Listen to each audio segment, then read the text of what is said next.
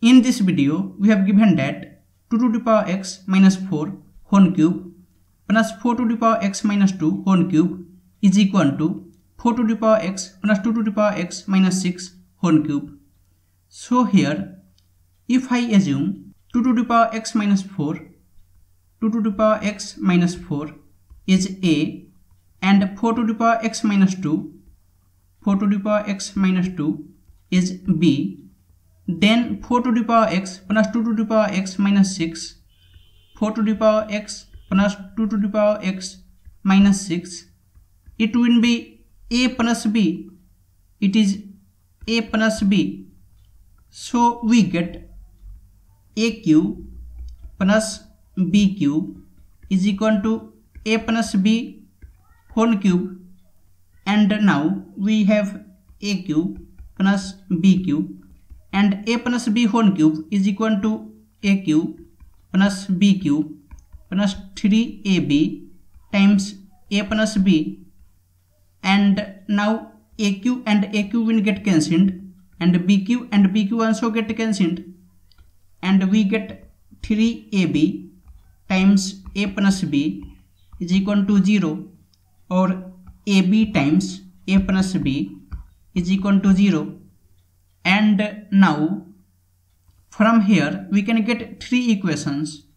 One is either A is equal to 0, or either B is equal to 0, or either A plus B is equal to 0. And now we have A is equal to 2 to the power x minus 4 and B is equal to 4 to the power x minus 2, and A plus B is equal to 4 to the power x plus 2 to the power x minus 6. We have A is equal to 2 to the power x minus 4, that is 0, and B is equal to 4 to the power x minus 2, that is 0, and A plus B is equal to 4 to the power x plus 2 to the power x minus 6, that is 0. So from first equation we get 2 to the power x is equal to 4, or 2 to the power x is equal to 4 is 2 square, so we get x is equal to 2, and from second equation we get 4 to the power x is equal to 2, or 4 to the power x is equal to 2 is 4 to the power 1 by 2, so we get x is equal to 1 by 2, and from third equation 4 to the power x is 2 to the power x square plus 2 to the power x minus 6 is equal to 0, and now if we take 2 to the power x as t, then we get t square plus t minus 6 is equal to 0, and now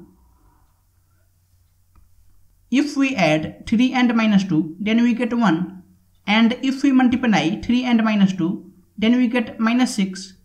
So here we get t plus 3 and t minus 2 is equal to 0,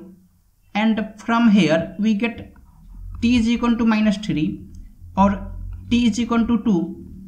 and now here t is equal to 2 to the power x, t is equal to 2 to the power x, that is minus 3, and 2 to the power x is equal to 2,